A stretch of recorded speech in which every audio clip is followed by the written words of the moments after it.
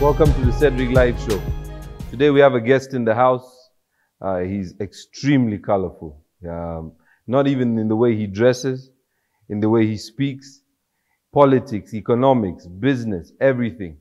Welcome to the show, my friend, Andrew Mwenda. Andrew, welcome. Pleasure to be hosted by you, my grandson, Cedric. I know. How are you? I'm doing very good. How are you doing? Good. It's nice to have you on the Cedric Live Show, and we're honored to have you. Thank you so much for inviting me. Okay, now tell me, a lot of people, read about you, see you on social media, see you on television, but I want you to tell them, where was Andrew Mwenda born? When was he born? Where does he come from? I was born in Fort Portal, Western Uganda, in the great kingdom of Toro, in a town called Fort Portal, in 1912. At least that's what my birth certificate says. Now I'm 106. That's why I'm the grandfather of everybody in Uganda. Is that where the title Old Man of the Clan? Old Man of the Clan comes from there.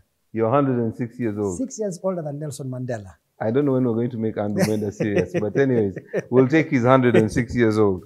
So I grew up in the most beautiful village in Uganda called Kanyandai. Everywhere you turn, there is a crater lake, and behind it is the beautiful Rwenzori Mountains. Yeah. So if you're at my home, Rwenzori Mountain is like the fence behind our farm. Isn't that amazing? And then in front of us is a crater lake, on the side of us is a crater lake, and then the hills, Fort Portal is undulating. It's the most beautiful part of the world. So why do you live in Kololo and not in... This is the whole problem. I think I'm crazy. You just need to be crazy to live in Kanyandai, to live in Kampala. Kampala is dirty, congested, dusty, quarrelsome, chaotic, but it also has some life in it. Business activity, and I walk in Kampala at night, and I'm really impressed by the business acumen of so many ordinary Ugandans. Yeah, I've seen you walking in Kololo, in town. Even downtown, yes. Yes, I see you walking with your stick. Exactly. To whip borders. We're spying on you, so we know your movement. So Are you working with ISO? No. Okay. No. CMI? No. ESO? No. Police? None of them. How come you're spying on me? No, I'm just following you. I'm a fan. Okay. So tell me, where did you go to school? So I go to school in a very small primary school called Rutoma. I think it must have been the worst school in the whole country. Only that 2 years ago, listen to this, I was the first person to get the first grade in P7. And the P7 arrived when I was also getting into P7, because it was always P5. When I reached P6, they put a P6. When I reached P7, they put a P7. But the interesting thing is, 2 years ago, Kabarole was the best district in PLOE in Uganda. My primary school, Rutoma, was number 4. Up to now, I still think they gave them the wrong results. How can Rutoma be number 4 in the best district in the country? I can't believe it. Perhaps it shows the steady progress NRM claims to have brought. Maybe. So from there you went to, I think you've told me. I went to Nyakasura School, Mbara High School, Soga College Mwiri, Makerere University, University of London. But you've also done some other stuff at Stanford. Stanford, Yale, Oxford. I went there to do postgraduate courses in philosophy, politics, history. Well, we can tell because, you do quote a lot of things, so you must have read a lot of books. I know reading books is one of your favorite pastimes because I visited you and you have this beautiful library. And I think that, have you read all the books in that library? No. I buy anything between 300 to 400 books per year. I read about 3 books a week, which is about 160 books a year. So I read half the books I buy. That is one. But I'm a compulsive book buyer, just like I'm a compulsive alcohol buyer. I don't drink alcohol in the mainstream, but I stock a lot of alcohol in my house. I have a lot of books, which I know I can never read. But to read books, you must have a lot of books. It's like taking pictures. If you're going to publish one picture of a tomato, you may need 1,000 pictures, and you select from that one. So at any one time, I select which book I can read. And at any one time, I'm reading 5 books at a go. What's your favorite book this year? There is a book I read by Graham Elson called Destined for War. Can America and China avoid the Thucydides trap? It's a powerful book because China is the world's largest economy now by purchasing power parity. And it's emerging on the horizon and has overtaken America. What is going to be the position of America? Can America accept to lose the #1 position peacefully? Now, this guy argues that over the last 500 years, out of 15 cases where a dominant power has been challenged by an emerging power, 12 out of those 15 cases, there has been war. And in the 3 cases when there has not been war, which is Portugal and Spain, that I can accept. But if you look at when America overtook Britain, the problem was that Britain was facing a bigger problem near home, which was Germany. Germany and the United States emerged and overtook Britain at the same time. So Britain's biggest problem at that time was the threat of Germany, which was geographically near. So it allied with America against Germany. So that's why I think it was peaceful. So I would say that's a special case. So what's this book called again? Destined for War. Now let me go to the next question. Destined for War. Yes, okay. Well, I think we'll have to go and look for it when we get into one of these Barnes and Noble stores or something, or go online on Amazon. Yes, Amazon, and we'll read it, and then me and you can compare notes over a cup of coffee. Yes. Now, tell me, everybody knows you in many capacities. First of all, you're known as a journalist, you're known as a businessman, you're known as an influencer these days. So, and a responsible family man. And a responsible family man. Now, tell me, was journalism part of your plan as a child? Was it something? Was it something you wanted to do? Yes, I became a journalist when I was 6 years. In 1978, Idi Amin invaded Tanzania. Right. And my dad and his contemporaries would sit on radio and listen to the news on BBC, Deutsche Welle, Radio South Africa, Voice of America. And then after listening to the news, they would discuss the implications of the news. So the next morning I would go to school and call all my classmates and report to them the news and regurgitate the arguments my dad and his contemporaries made. So I did not have a radio station or a newspaper. Mine was journalism by word of mouth. 6 years, that's when I became a journalist. And I've been a journalist since. 6 years old? Yes. They say that journalism is the first draft of history. Do you agree? I think so, yes. Why? Because history is the coverage of past events. And journalism is the most immediate coverage of those events. The historian takes a distance from the news, but he just relies on the reports of journalists to provide a longer-term perspective of what was happening. Now, when it's all said and done, what do you think your contribution will have been? Well, I look at my contribution as promoting... Look at The Independent, for example. The Independent was created as a platform to provide a platform for the free discussion of ideas. Let me go one step back. On these shows, we make a lot of assumptions. When you say The Independent, what is The Independent? The Independent is a newspaper or a news magazine, as Ugandans want to call it, the most influential, the most intellectual, the most investigative newspaper in this country. So if you want to read real journalism in Uganda, read The Independent. If you read the others, you are downgrading your intellectual capabilities. So really, if I'm to be remembered for anything, it is promoting free democratic debate. From my childhood, as I've told you, at 6, I would watch my dad discuss current affairs with his contemporaries. My dad was a civil servant, these people were civil servants and businessmen. And I would listen to them and go to my school and create an atmosphere or a situation where me and my 6-year-old colleagues could discuss current affairs. They could be national, regional, continental, or international. So what do you think about journalism in Uganda? Do you think the profession has grown upwards, sideways, backwards? Well, I can say that Uganda, like the rest of the world, and Ugandan journalism is a meeting ground of very many contradictory movements. Right. Let me give you the positive aspect of Ugandan journalism. When I was admitted to Makerere to do journalism, my dad was frustrated. He wanted me to do law. He was very angry because at that time, journalists in Uganda were, Museveni used to say they are fishmongers, retired fishmongers, or tomato farmers, goat herders who would come into journalism. They were largely S4 graduates. Right. The newspapers did not provide much opportunity. Now, today, media houses in Uganda, television stations, radio stations, social media platforms, and newspapers, they have become big business. When I joined the Monitor in 1993, not a single person there had a car except our managing editor and our editor-in-chief, who was also managing director of the company, Wafula Gutu, and all ramshackled Mazida. Today, if you go to Monitor, practically even an office messenger drives a car. Yes.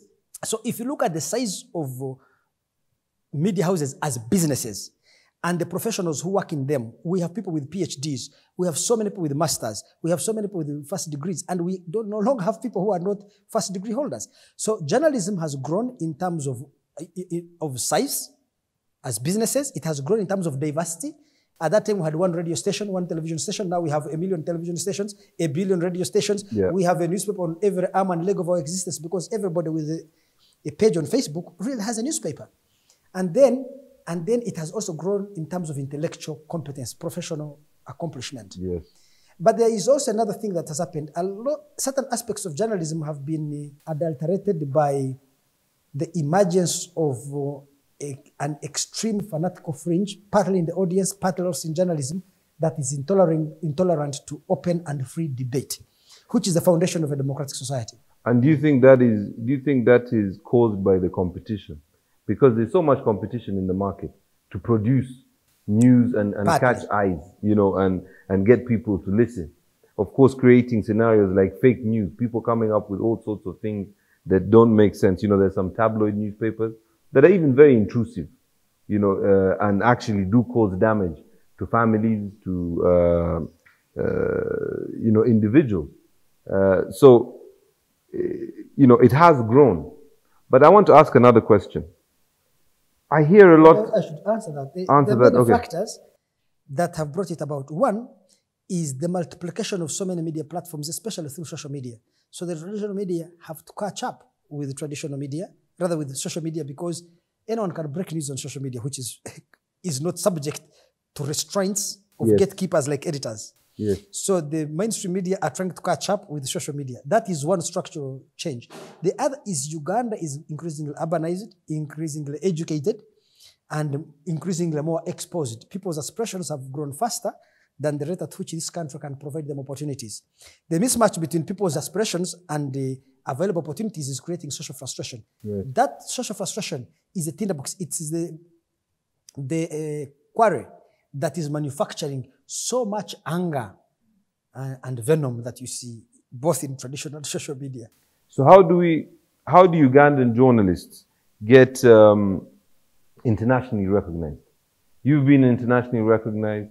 I know Alan Kasuja, of course, now works for the BBC.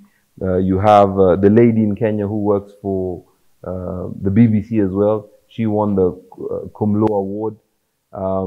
How do you think Ugandan journalists can continue to be recognized or grow into those roles of international I should tell you this. It is a lesson you can draw from experience, that fame is very easy to get. Excellence is very difficult. Excellence comes from a lot of hard work in developing the skills of a particular craft. If I was to advise young journalists, is that they should look beyond fame. Yes. Many journalists in Uganda take positions in order to appear cool before the public, in order to agree with the existing public mood. That can give you fame, but it cannot give you excellence. Excellence, which leads to international recognition, comes from you taking a lot of time to do good quality journalism, which involves a lot of research, a lot of reading, wide reading, and therefore a lot of reflection, to reflect on events. Anybody can stand and say... You mean the neutral perspective? You have to have a neutral perspective. Not necessarily neutral, but reflective. You must have deep thoughts. Even if you're critical, your criticism must have profound thought behind it. Must be subjective. Exactly. Let me give you an example. Anybody can stand and say Museveni is a failure, or a dictator, or Besigye is incompetent, whatever it is. Those are very easy cliches to make. But to make an argument where even a professor at Harvard reads it, or at Oxford, and says, we want you to come and be in our program and reflect on what you have written, it requires a lot of excellence. It requires a lot of reflection. Reflection comes upon research and upon deep thoughtfulness. So do you think there are any young journalists at the moment you think who have that? Yes, yes. You know, I've seen some, like there's the Qatar Raymond. Yes, I think he's Raymond Mujuni is very good. Raymond Mujuni. Kanare Mugume. Yes, Kanare Mugume. He's a young journalist. Ivan Okuda. Yes. Any ladies? The young ladies. I've seen Joy Bira. Joy Doreen Bira. Yes, although she left Uganda, now she lives and works in Kenya. Yeah, but she's still our people, you know. Joy. What about Sheila? Uchide? Sheila, she's very good, that one. Yes. In fact, isn't she going to Stanford? They recommended her to go to I think she's doing a course in England. I've seen some social media things. She's on chevening. I recommended her. Yes, I remember I wrote the recommendation for her for the chevening. It's sad I had forgotten. Yes, Sheila, she's very good. Yes. She's very good. I've seen her interviews and her work on NTV. It's excellent work. Yeah, we have some young journalists at UBC as well, like Wadulo. They need a bit of guidance. And but why don't you have a journalism institute? I mean, you're so experienced. But Independent is a training ground for journalists. You should follow a journalist at Independent called Hagai Matsiko. Yes, I think he's the best investigative reporter. Each report he has done has caused a fundamental change. Like he did investigations on the energy sector in Uganda, which led to the firing of many officials in the Ministry of Energy and all the changes that happened there. He did a lot of coverage on this Grand Bank issue. You can see now there is Kosasi. Each time he has focused on an issue, he has created change. There is a young lady at Independent also called Flavia Nakasi. She does reporting on health. You should read her work. There is Ronald Musoke, excellent journalist. Independent produces, by the way, the best journalists in this country. You can even ask Monitor New Vision because they have come and poached journalists. So maybe that's the legacy. That will be your legacy, that you pass on your skills to other people. I know a lot of people have gone through you've gone under your tutelage and have gone on to become great journalists. So right now what we're going to do is we're going to come back and I'm going to have a question for you. I read an article and this article was in your last publication, I think the most recent one. I don't know if one has come out today, but it was Uganda's Painful Truths. Yes, this is last week on Friday. I want you, when we come back from the break, to tell us in detail what this article was about.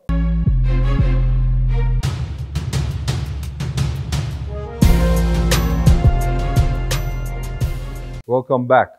We're still here with the old man of the clan, Mr. Andrew Mwenda. Now, Andrew, last week I read an article on, I know maybe it was this week, and you wrote about the painful truths. And the article centered around this mantra that government is always to blame for what is happening with the youth in this country. You know, yes, we have had, I guess, rapid growth in GDP, I think since 2006, somewhere around 1.9% a year, but there's still a lot of complaints. So what was the article about?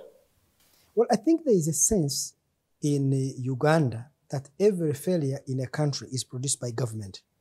And it is something so perverse in Africa that somehow governments have to do everything. I'm sure you've watched the documentary called The Men Who Built America. Yes.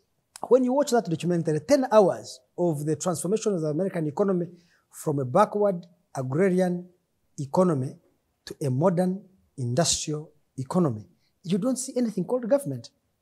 You look at business people engaging with society. If there are innovations, business people are willing to fund those innovations, not the government. I think that in Africa we are living in a period where we are taught that the government does everything. In any case, government can only reflect the competencies, values, norms, habits, and mentalities of the people who make it up, who make up the society. The leaders of Uganda don't come from Sweden or Denmark or Ecuador. They come from Ugandan society. They reflect us. So I think that the change needs to begin at the societal level. That people need to believe that through their own initiative, they can make things happen. Get the example of Bobi Wine. He's always telling young Ugandans that somehow they are poor because of government policies. Now, Bobi Wine grew up in the ghetto, he says, very poor. He has a talent in music. He exploited that talent. Now he's a multi-millionaire. In other words, there is nothing in the system called Uganda that blocked his progress. I can quote hundreds of thousands of Ugandans who have grown from extreme poverty to extreme wealth. Like yourself? Unfortunately, one, I'm not rich, and two, I wasn't born in a poor family. I don't want to make that claim because I would be unfair to many Ugandans. I grew up in basically a middle-class family, and I'm sure my dad, if he was still alive today, would be among the world's top maybe 5% of the richest people. Because he owned wealth, a large dairy farm on about 200 or 300 acres of land, a lot of milk that he was producing. So he was a wealthy person. But what I'm saying, for many Ugandans, so I had the opportunity to go to any school I wanted. There are many Ugandans who did not have this opportunity. So I tell you, I was walking on Kampala, behind Watoto Church. There is a new shopping mall. Yes. So I got to that shopping mall, and there is a supermarket. It's, I think, the largest supermarket in Uganda. I ask who owns this shopping mall. They tell me a woman called Frida.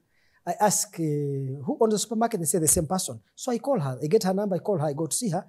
And, you know, she tells me she can't speak English. She's never been to school. She tells me she started a small kiosk in Chikubo and has grown from a kiosk to a supermarket, from a supermarket to a mega supermarket to a shopping mall. She's a very wealthy person. You see, look at Sudhir. He started as a taxi driver in London, came here with £25,000, and now he's a multi-billionaire in dollars. You see, so in other words, this country has opportunities for people to grow. Sitting and complaining on Facebook and hurling abuses and insults at others is certainly not a strategy for success. There are young people who have approached me through Facebook. I have helped them get scholarships. They have gone and studied abroad, and now they are some of the most successful professionals. Helped connect them to somebody with business. They have started businesses and are thriving.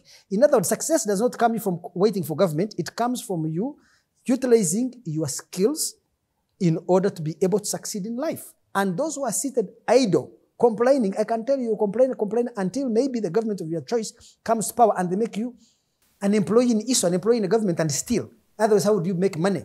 You still won't make money anyway. Yes. So governments don't create jobs, the private sector does. And for the private sector to do so, people need to have a particular mentality, a mentality of I can do it. But some people say, you know, for example, if I look at the World Bank report of 2017, a third of Uganda's population, which is 10 million, slightly over 10 million, live below the poverty line. How do you address this in the context of what you're saying? I think the elimination of poverty is a struggle that takes generations. You would need this country to grow at an average rate of about 10%. Yes.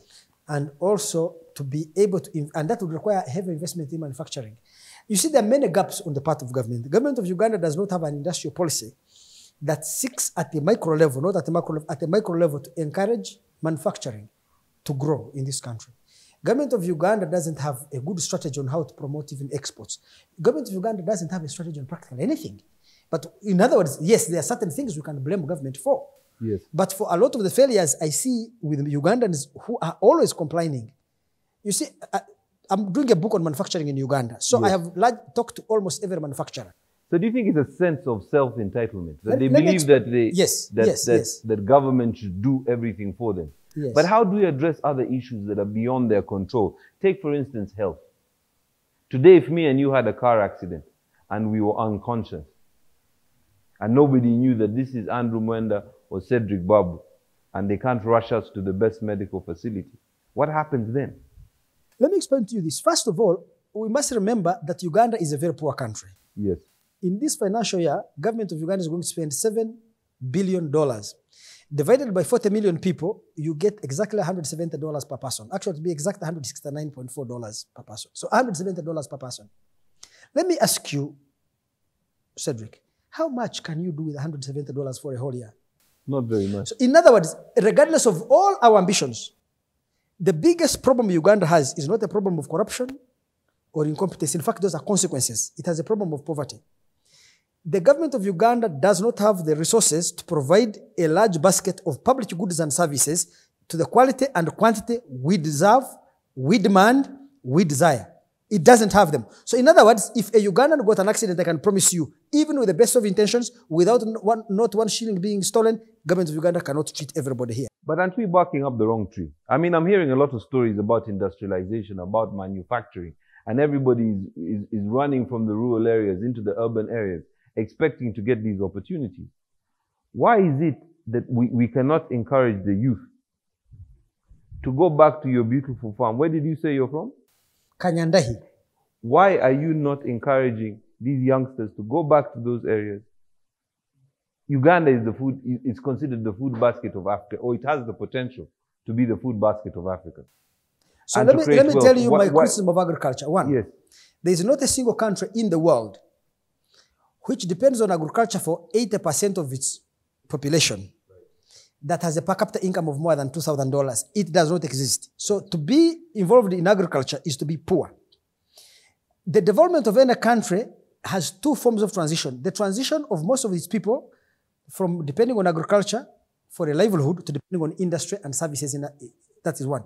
The second transition is accompanied by the first, the movement of people from rural to urban areas. So when we see people leaving agriculture to urban, leaving agriculture to industry, rural to urban, it means they are coming into wealth. Let me give you an example. If you look at the poverty indices in Uganda, only 5% and only 7.5% of the people in Kampala and Wakiso districts live in poverty. Only 5% plus 7.5. So Kampala 5%, Wakiso 7.5%. Yes. They are followed by Ankole region, which is around about 8%. Then Lango region, which is about 17%. No, Ankole is 11%, Lango about 17%. In other words, the more urban people are, the better they are. So for me, I encourage people to leave agriculture and come to urban, to industry, to leave agriculture to come to urban areas. Now, the second thing is this. What is actually development? Development takes place within a context of international trade. In international trade, some countries produce cotton, others weave cloth, others market high fashion. Some countries mine iron ore, others make steel, others market automobiles. Right. How much you earn depends on your position in that international value chain. If you produce cotton, you only earn 2% of the international market price. Right. If you weave cloth, that's Bangladesh, that's Uganda that first. Bangladesh, you weave cloth, make this cloth, you earn 15%. If you market high fashion, you are Italy and France, you are selling Dolce & Gabbana, Louis Vuitton, Burberry, Hugo Boss, whatever it is, you earn 60 to 65% of the international market price. So that is what distinguishes a poor country, a middle-income country, and a rich country. A poor country produces cotton, a middle-income country weaves cloth, and a rich country markets high fashion. But the process of development is an upgrade from low value to high value products where you capture the highest value in the... But correct. This is, but when I talk about agriculture, I'm not simply talking about growing a potato or growing a pineapple. Take, for instance, dried pineapple grown out of organic products attracts an extremely high rate in the US.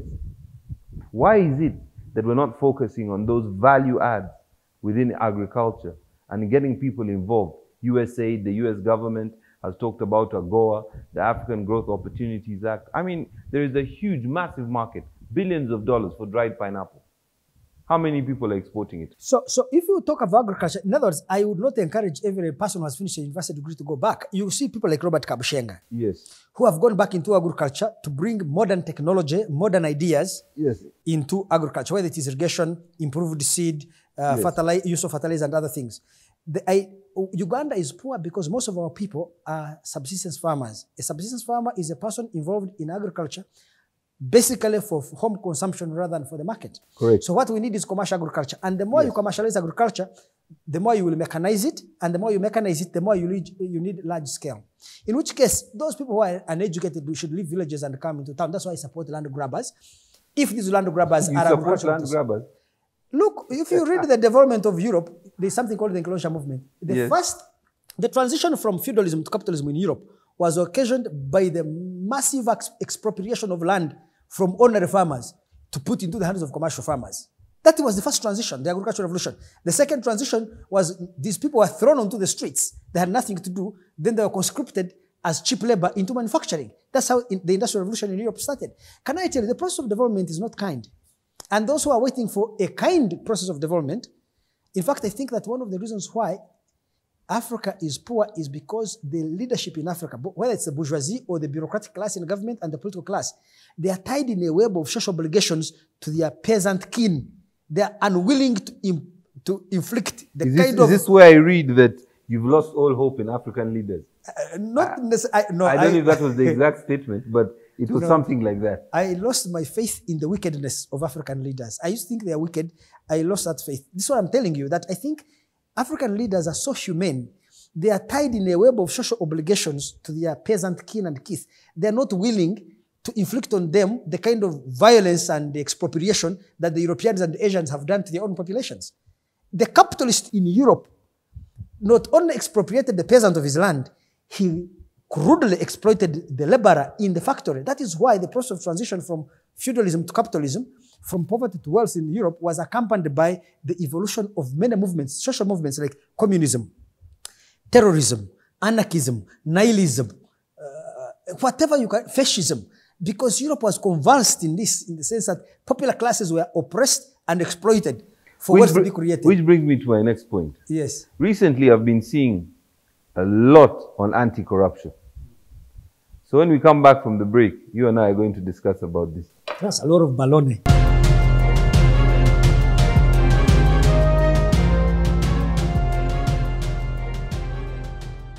Welcome back to the Cedric Live Show. I'm still here with the old man from the clan, Mr. Andrew Mwenda, who's educating us on the economics of Uganda and how best young people can get involved in this country.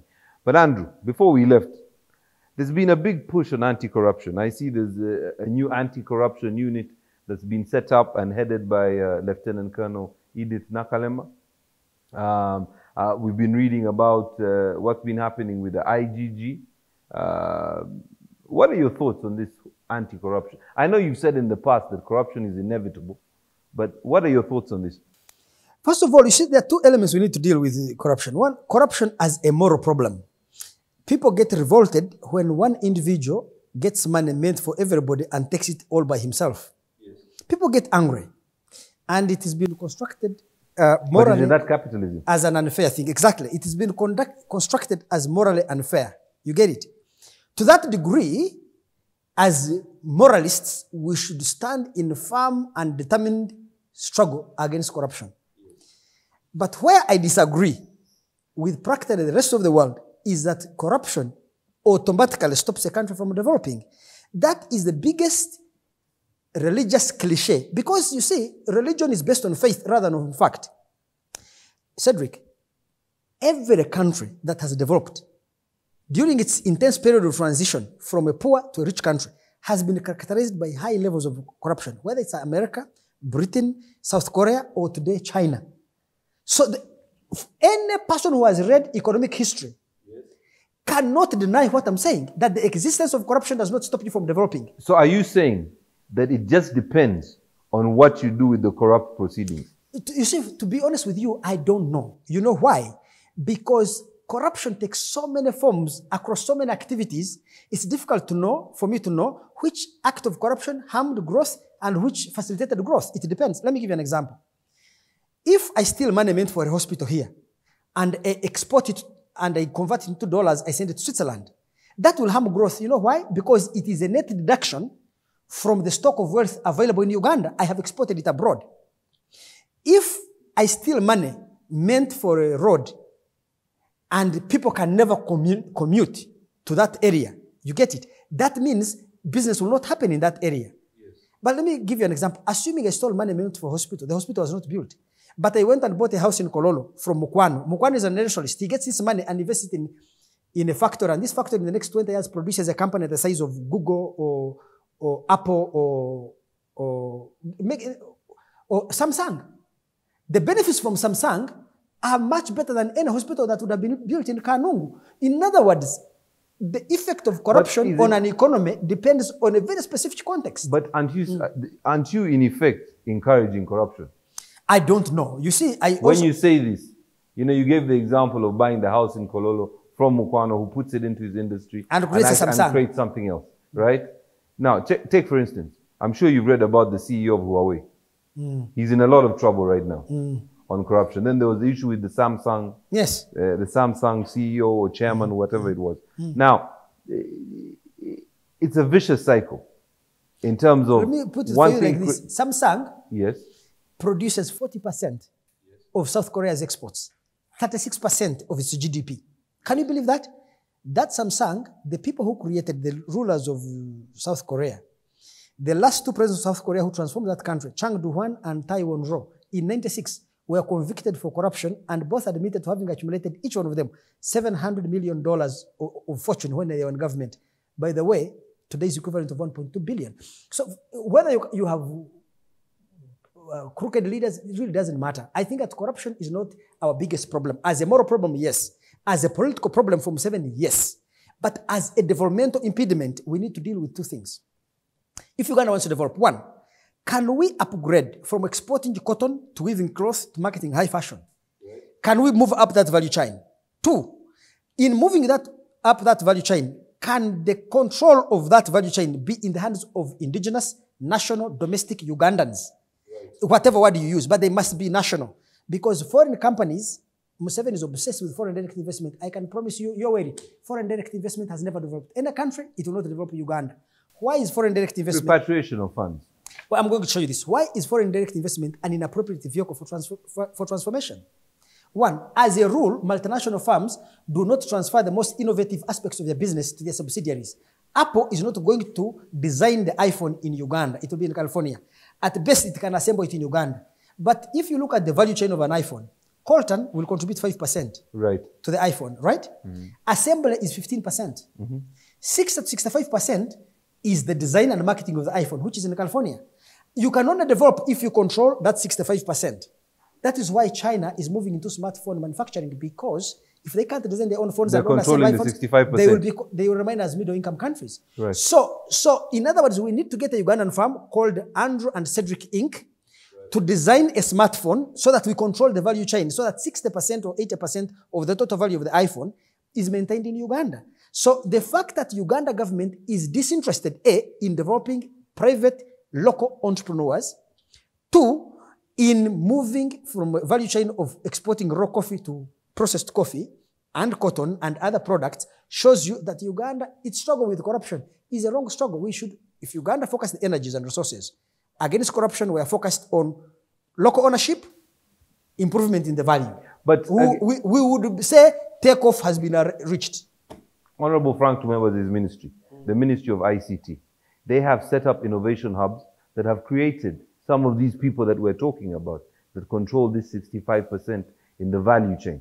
That's great. Yes, there's lots of kids. In fact, we as UBC are going to do a documentary on 13 or 14 of these innovations. So, and I think this is what you're talking about. But I'm still struggling with this whole thing about corruption. You know, are you saying corruption packaged with social responsibility is okay? No, I'm saying that corruption has diverted the focus we have on corruption is so big. Yes. If that volume of attention was focused on local ownership, value addition, we would be better off. Not that fighting corruption is a bad thing. I have told you it is morally important to fight corruption and politically expedient. But as a developmental impediment, it is irrelevant. I tell you, corruption and its effect is inconsequential to our development. Whether it's there or not is inconsequential. What is consequential is local ownership and improvement in the value. Now, tell me, you've been very vocal about this, this issue with Bank of Uganda and Crane Bank, most especially. Yes. I don't have enough information to either say Bank of Uganda is wrong or Crane Bank was right. I just read what you write. And I always try and read what you write because it does seem, you're a journalist like Haga, you seem to have balanced opinions. And of course I speak to... We're always balanced at it. Yeah, I speak to, some of the MPs and, everybody has a version of events. On one hand, they say that Crane Bank had liquidity issues. On the other side, Bank of Uganda shut down the bank.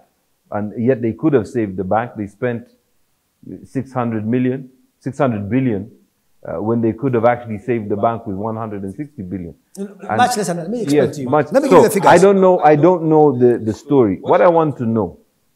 What happened? Let me explain to you in very few words. On the 27th of July, the central bank wrote to Crane Bank saying you are undercapitalized by 87 billion. 27th of July 2016. 2016. They said you are undercapitalized by 87 billion. Right. And as a consequence, they stopped them from issuing letters of credit, credit notes, new loans, bank guarantees, bid bonds. Practically, they stopped them from doing business. I personally went to Bajenda and Kasekende. I told them, and Mutabile, this bank is so huge, you are restricting it from doing business. If you continue with this policy of stopping them from practically doing anything, you are going to convert an 87 billion capital inadequacy into a 600 billion liquidity crisis. Correct. And that's exactly what they did. They refused to listen because had they allowed the bank to continue doing business, as Sudhir looks for money to capitalize it, there would have been no problem. And looking for another investor to put in money, there would have been no problem. So once they had stimulated this, liquidity crisis, they had to pump money into the bank because when they stopped it from doing business, customers started taking their money out. So there was a liquidity crisis. Then they put in 475 billion, which they cannot account for what they used it for. right? That is one. Two, then they go to sell it. We had a meeting at State House. The president called a meeting and invited me as a strategic advisor to sit in the meeting. And in that meeting, I told them, if they try to sell that bank by assets, they will open a Pandora's box. If they sell it as a business, they will have saved this country. So what do? The central bank deliberately advertised to sell the bank over Christmas on 22nd of December for 1 week to ask somebody to buy a bank worth $300 million. People could not respond. People were already in Christmas. Yes, I saw There were people who came here to buy the bad book of the bank, which was 575 billion. They wanted it to be discounted and they buy it. The central bank blocked them. Having blocked everybody, they went and negotiated a sweetheart deal with DFCU where they gave the bank to DFCU for free, turned on the secretary, turned the bad book, which is the non-performing loans worth 575 billion for free to DFCU, and then asked DFCU to pay them 200 billion over a period of 25 months, of 2.5 years, 30 months. I mean, it is the most incompetent deal. Let me tell you, there was a lot of corruption in this deal, but that was not the problem. The biggest problem was the sheer impunity and incompetence with which the central bank executed this job. Because this is what I tell people. You see, to be corrupt, you don't need to make anybody lose. Assuming they had said, okay, we have 575 billion worth of a bad book. You give us 400 billion. We will discount. You're actually saying that this deal did not fall on its head because of corruption. Corruption was the smaller part. Extreme incompetence and impunity So you are saying, stupidity is the problem. Yeah. But you know, I mean, I've grown up knowing that many of these There guys was in a the lot of central corruption. bank. Yes. Please, let me be very clear, Cedric. There was a lot of corruption in it. But I think in structuring the deal, the problem was not corruption because they could have eaten the same amount of money and done a better deal. They ate less money, did a horrible deal that made the taxpayer lose so much. But we're still losing because of what's going on now. Exactly. So tell me, how, in your opinion, how do they close this chapter? Because now it's in Kosas. The MPs are taking them to school. There's all sorts of things coming out every day. I think and it's wasting the time of Uganda. Let me help you answer the question. The resolution of this problem is the central bank and Sudan should negotiate out of court. Yes. And they compensate Sudan for the bad book or his capital, which they confiscated, which is about 800. Because they had his legacy per se. Yes. And then they sort out the internal problems with the FCU and pay Sudan about 385 billion of his capital, which they confiscated, and it ends there. Because if it continues, I can tell you the incompetence in negotiating this deal will make the courts of Uganda award Sudan 1 trillion shillings. Because, you know, I think when I look at it, you know, and we read the newspapers every day and we watch the news and, you know, you meet MPs, and this is the thing is that is the hot topic right now. Of course, closely followed by the new anti-corruption unit at State House and, you know, commissioning of some projects. But I think that the best thing to do would be to stop it as it is right now. Everybody takes their losses and let the country continue to grow. Because BOU, of course, the guys are a bit older now. I'm sure they're going to move on and leave space for younger people. I see Dr. Twine is now there as Director of Supervision. He took over. You want everything to be stopped? I don't think so. I actually think that many officials of the central bank, I would have said should be hanged, but let me be soft enough and say they should be jailed for what they did. The mistakes that they made, they must pay for them. I think others would be encouraging impunity. That is one. The second thing is I think it's good for Kwasase to continue its work publicly because it will allow especially President Museveni to act politically against people in the central bank who acted with impunity and with the extreme levels of incompetence and, of course, with fraud, aforethought, including lawyers in the private sector who are transaction advisors to the central bank. I think they have serious criminal liability. Why? Because they're working on both sides of the equation. Literally, exactly. These guys passed on a bank for 500 billion of a bad book, 575 billion, for free to DFCU. The next day walked over to DFCU and were hired by DFCU to collect on the money they said was not there. And within 5 months, they collected 59 billion and got paid about 15 billion. What is that? If you are a lawyer and you cheat your customer, you are a transaction advisor, there must be punishment, especially of Masembe. I can't believe that I live in a country that can allow people to exercise that degree of impunity and go away with it. I think that people must pay a price for their crimes of omission or commission. But let me ask something. This wasn't the only bank. And there's been 10 banks. Maybe all of them. 10 banks before them. Yes. What's so special that this bank is causing this sort of crisis? Yes, I know Sudir is...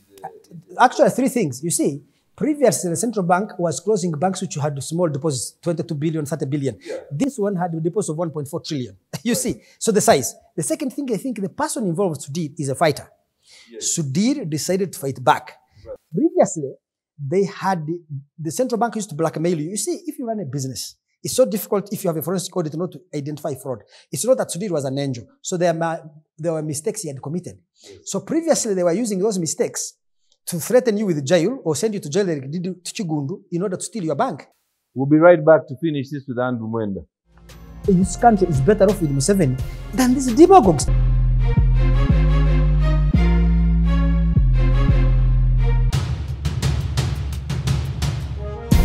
Welcome back. We're still here with the old man from the clan. Andrew, you were telling me about this Bank of Uganda issue. So I felt at that, you see, the other banks, the owners had been blackmailed and they kept quiet. But this bank has opened the Pandora's box. It has opened all the crimes that were done previously. And I think it has given us an opportunity to solve the problems inside the central bank. And I am 100% certain that after Kosase, President Museveni is going to fire so many people in the bank, send so many people to jail, and bring back this country to sanity. Okay. I trust that he will. Now, the other day said they lied to him. I attended all the meetings at State House. They lied, and the lies have been exposed by this Kosase investigation. The other day I was watching a YouTube clip, and you were sitting on the same stage as Bobby Wine. I can see you're wearing People Power colors today. I am the leader of People Power. Yes. Bobby Wine is my personal assistant in People Power. Okay. I don't know if you'll agree to that, but we'll go with that. Now, this is not about Bobby Wine. You've always, you know, when we were young, you actually even got incarcerated because of your political opinion. And you were against the government of Uganda. And maybe said some things that they didn't like. But when I was watching this particular segment, I saw you actually stand up. You didn't stand up, but you were very adamant about the fact that the opposition, FDC, Bobby Wine's people, and all the others lacked ideology. And basically you said that, in summary, it seemed that you actually said they wanted change for the sake of change. But there was no substance behind what they were saying. Correct. So I just want you to explain to everybody on the Cedric Live show, what did you mean? Okay, so Cedric, we have sat, me and you here, I have explained that for a country to develop, it must move away from producing and exporting raw commodities in their raw form, to processing them, then to designing them to the highest value. Is that what Bobby Wine and Vestige stand for? These people are political demagogues. Their only platform is that Museveni has failed. Now, of course, if you're appealing to ordinary persons on the street, it makes sense to them. If you're appealing to a person like me, I consider myself a serious intellectual, I could be wrong and deluded, is you have to make a more serious argument. I can tell you, said I was not against the government. I am a critic of this government. I am a critic of President Yoweri Museveni as an individual and NRM as a political organization. Why are you a critic of President Museveni? Because I'll tell you of the things I have told you. I was in exile, for example. We grew up in exile. Came back here at the end of the 80s. Where Uganda was. And where it is now is different. So let me explain to you, Cedric. You see, I am critical of President Museveni because I believe and think he can do better. Yes. And he punches far below his weight. But that's for everybody. Everybody can do better. True. But specifically to him, I think that the government of Uganda needs to be focused on three things. One, local ownership. This country right now is investing the largest amounts of money in infrastructure. We're building dams, highways, flyovers. Yes. You don't have a single local construction firm. I'm telling you, that's a disaster. That's an economic disaster. Yes. Because literally, you are shipping money for billions and billions of construction investment back to the owners. Three, the commanding heads of our economy, whether it's banks, telecommunications, insurance, hotels, whatever, is owned by foreigners. That's a disaster. Because every year they will repatriate profits. Not only that, they indulge in transfer pricing. So you're saying we should take the Emirati model? There is very little focus by the government of Uganda. The things they put into UPE basically, that's nonsense. On manufacturing, how do we get local firms to enter manufacturing and begin moving us from cotton to cloth to designer clothes? What I told you, from iron to steel to automobiles.